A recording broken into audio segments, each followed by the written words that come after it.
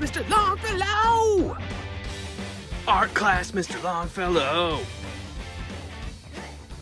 Art class, art class!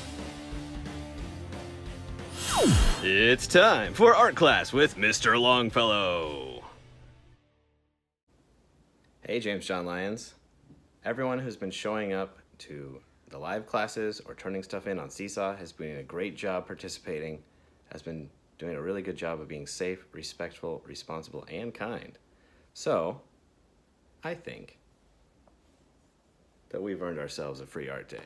Now, what you create is up to you. You could use paper, cardboard, you could use digital tools like Seesaw or your tablet.